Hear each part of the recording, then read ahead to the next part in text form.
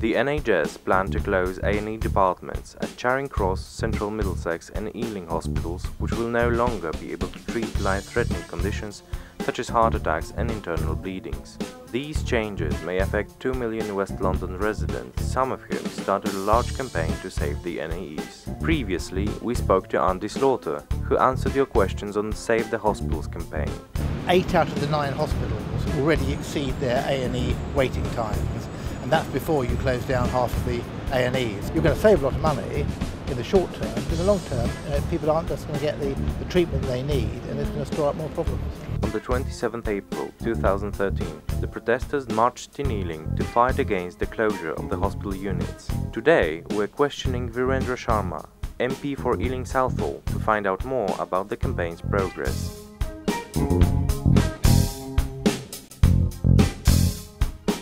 It was great success. As we can see that there was thousands of people who marched on the streets of Ealing and Southall and other places, meeting at Ealing Common and addressed by all political leaders and the community activists. This also brought all the communities, all the political leaders, all the political parties itself. Above all, it also brought the support from the doctors, nurses and the consultants from the local hospitals. So it brought the unity within the community, also success in the march, brought the changes in the minds of the minister as well.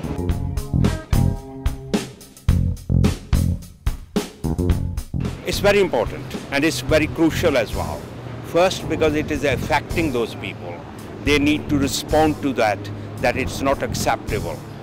If they don't, nobody will listen to that. In the democratic system, the public and the people need to get involved in all the protests and the support given to the others as well.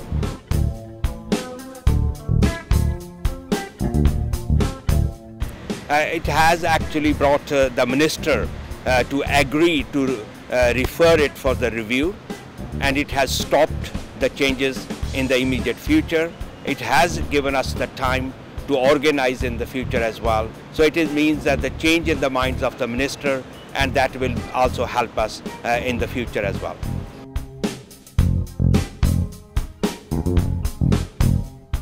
I'm quite confident as there are the change in the minds of the minister. There are a lot of people protesting. It's a democratic system as well, where the political parties and the politically elected members need to consider seriously the opposition from the public.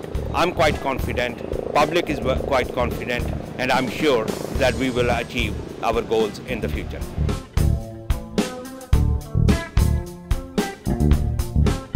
We are waiting for the outcome of the review and hopefully we don't need to have any protest. Even if we have to have that one with a victory procession rather than opposition to anything.